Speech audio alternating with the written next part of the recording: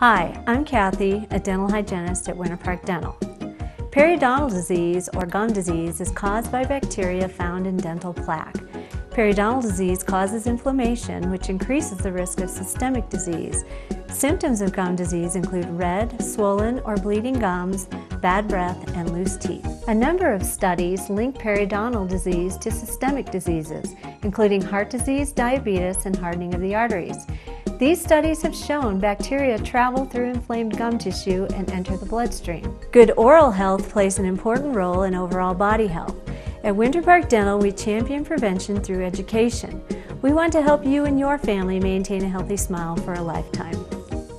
Winter Park Dental offers affordable preventive care for children and adults, including routine cleanings, sealants, bonded fillings, and fluoride treatments.